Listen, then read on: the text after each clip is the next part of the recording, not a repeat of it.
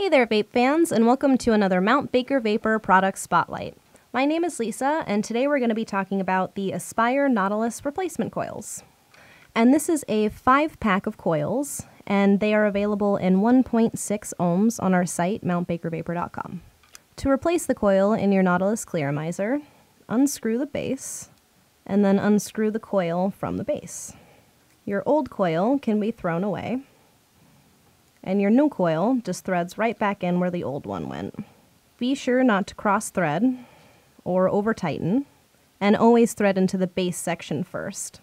And then you can replace your base. Anytime you put a new coil in your tank, be sure to let it prime for about 2 to 5 minutes, and that's just letting it sit. And that's just to make sure that the juice fully saturates that wick and that you can avoid any dry hits. Alright, and that's all for the Aspire Nautilus replacement coils. If you guys have any comments or questions, be sure to leave them in the comments section below. If you guys find these videos helpful, be sure to like and subscribe to our channel, and we'll see you next time.